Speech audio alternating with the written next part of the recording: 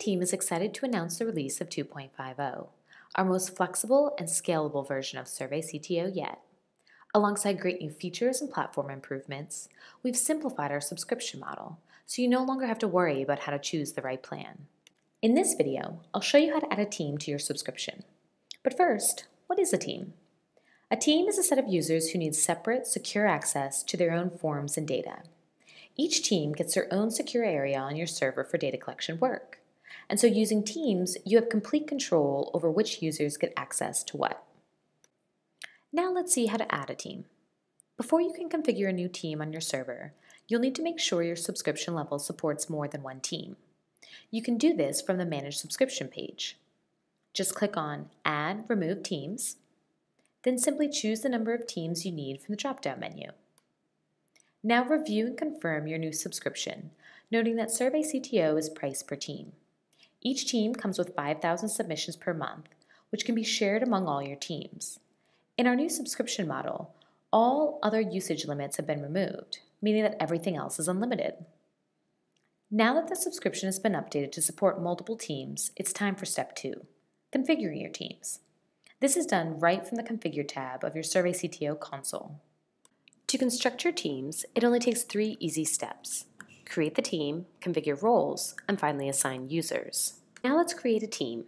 You'll start back in the Configure tab and click on Add Team, and then the Next button. Now you'll give your team a name, and you'll notice that SurveyCTO automatically generates a unique ID. In this section, you can even include an internal reference, like a budget code, for example, to better organize and manage your teams. This code will be included anytime you download usage reports. Now put your team into a group. On a multi-team server, each team has a team group, in addition to whatever shared groups are defined for the server. You can either create a new group or choose from an existing group from the drop-down menu. Now that you've successfully created your team, you'll want to configure your user roles by clicking Next. Creating and assigning roles is how you control which users have which level of access to which forms and datasets. 2.50 allows you to seamlessly copy 4 standard user roles to your team. If you don't wish to include a particular user role in your team, unclick the box next to the title and that role will be excluded. For those roles you do wish to include, review and modify each role's name, ID, and description. Then assign the level of access each role has to the shared groups from the drop-down menu.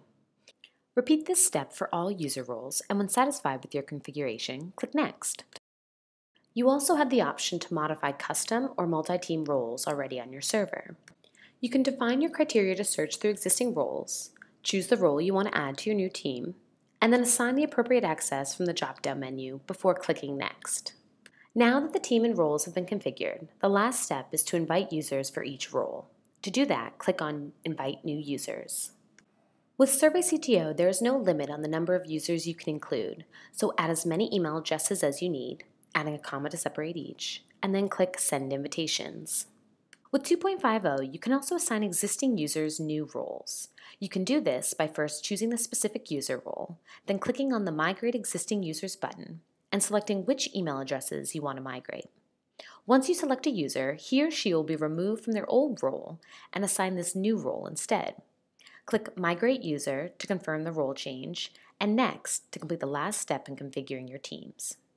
And that's it! Your team has been successfully configured and you're now ready to collect data. If you ever need to modify teams, roles, or users, all of this can be done on the Configure tab under the appropriate section. As always, thank you for your support of SurveyCTO, and keep a lookout for our next videos.